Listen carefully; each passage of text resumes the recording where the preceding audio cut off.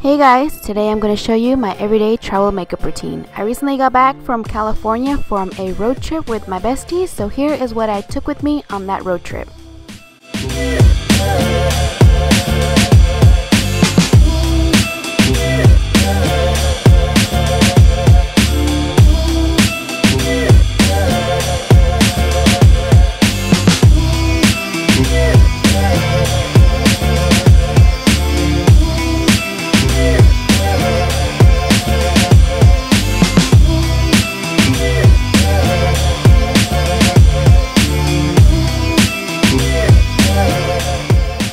So for moisturizer, I'm using the L'Oreal Paris Hydra Genius, and this helps keep your face moisturized throughout the day.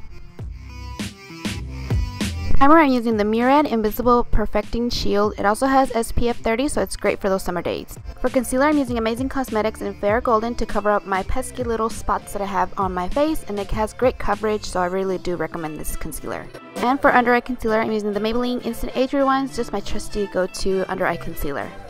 For foundation, I'm just using my Milani Powder Foundation in the color Natural. To contour my face, I'm just using the Tarteist Pro Glow Palette from Tarte, and I'm just using it to contour my face. For blush, I'm using the Tarte blush in Tarte. For highlight, I'm using the same Tarteist Pro Glow To Go palette. For brows, I'm using my favorite brow powder from Anastasia in Soft Brown. I like to set my brows with some clear mascara from Great Lash Maybelline. I like to keep my lips moisturized with Kiehl's Lip Balm. For the inner tear duct area, I use the Tarteist Pro Glow To Go palette, and I use the highlight powder for my inner tear duct. Just to give my eyes some definition, I like to use the Tartelette in Bloom palette, and I like to use the color Rebel.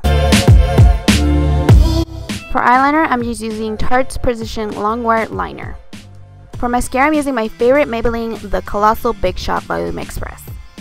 For my waterline, I like to use the Lacquer Line 24-Hour L'Oreal Infallible in Blackest Black.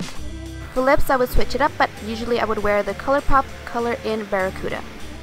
And that's it. I hope you guys enjoyed this video. Don't forget to give me a thumbs up, hit the subscribe button, and leave me a lovely comment down below, and I'll see you guys in my next video. Bye guys!